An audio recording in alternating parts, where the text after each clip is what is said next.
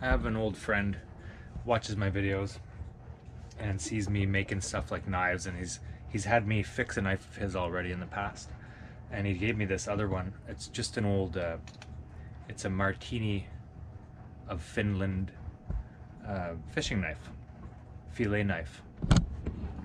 And if you look at it more carefully, a little more carefully, it's obviously old. He's had it, his mother bought it for him when he was 12 or something.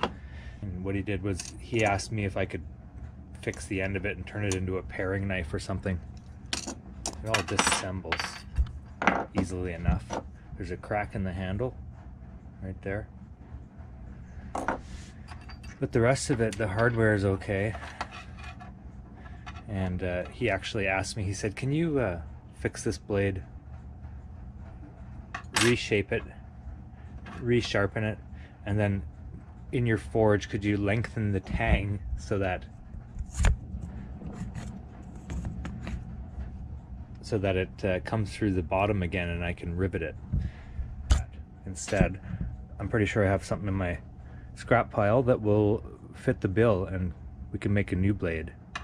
And I'll put everything else back together with the original hardware and we'll clean it up, make it pretty and all new looking. But this blade has to go. I'm not going to make a short little crappy knife. I'm going to make a new fillet knife, proper length. So in my pile of scrap, it's not crap, it's scrap. Anyway, here's a handsaw blade. I have a bunch of those because I use them, particularly use this kind of blade for work. Anyway, it's about the right thickness. And I think I can just make a new knife out of that.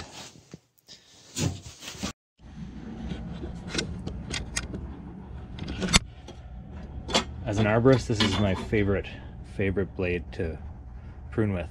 They're so nice for cutting wood. And I use them in the shop and stuff too. Anyway, this stuff's made out of SK4 tool steel, which is really good steel, and it's taper ground. So when they're ground, they're actually thinner at the top of the blade and thicker at the base. So when you cut through a live branch, because it's soft and smushy, because it's green wood, wet wood, it tends to close up on you when you cut. So this cuts a little bigger of a kerf on the bottom, and then it's thinner at the top, so it goes through more easily. Anyway, and because of that, we would want the top of our knife, the spine of our knife, to be closer to the teeth on this part. Right, because that way it'll taper thinner towards the blade end, or towards the sharp point. I've taken the liberty of printing out a picture of one of these guys that's in good shape off the internet, and it's pretty close in size. It's not perfect, but it gives me an idea of what the blade looks like anyway. And we want the thick spine of the knife to be on the thicker part of the saw blade. There. Hopefully, let's take it off and see. Yes, there's our profile.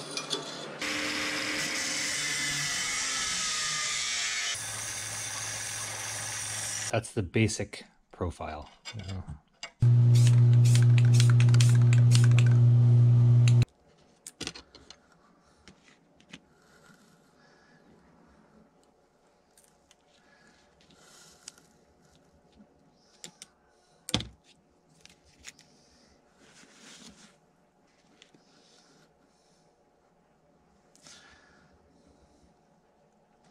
It's not easy to see, but I got my profile. So.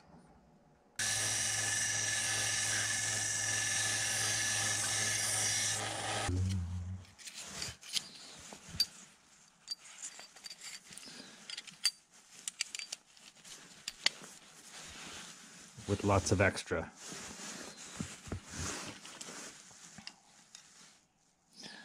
Ooh, I think that's good for the moment. We can work on the handle, and then if we like the way the handle turned out, then finish the knife. So that's whalebone. I just drilled a hole through it. I'm going to cut that. I'm just going to cut that piece out and make a little cap, like a bead, for the end of this. Hopefully that fits. Yeah. Okay.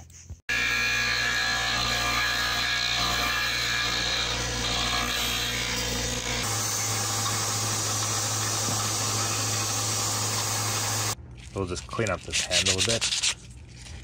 I think I'm just gonna not worry about the crack. I have shellac. Then I'm gonna put some linseed oil in there with it. We'll mix it together a little.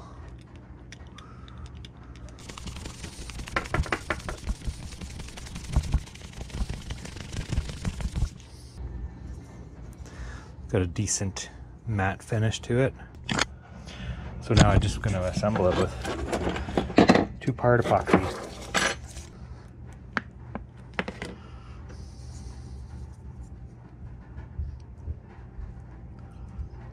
Get some in here.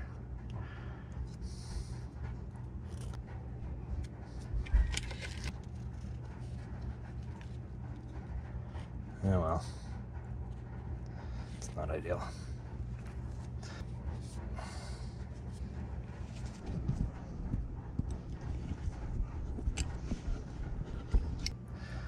I predict that that's going to lock severely into place.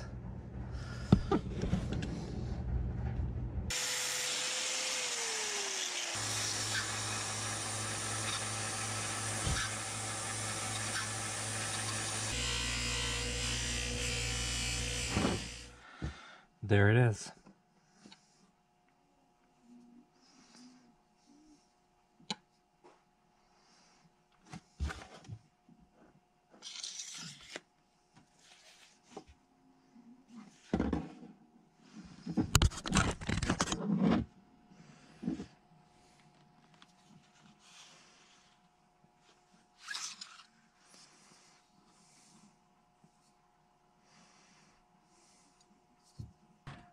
Got a good flex, bounces back.